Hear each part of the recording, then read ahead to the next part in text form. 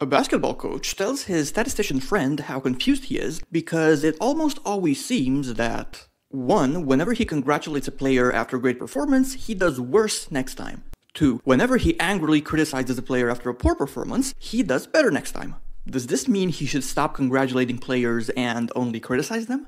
The statistician laughs and tells him no, not really. In fact, the coach is describing the so-called regression to the mean, which is just a fancy way of saying that things even out over time whenever there's luck involved. Or chance, randomness, whatever you choose to call it.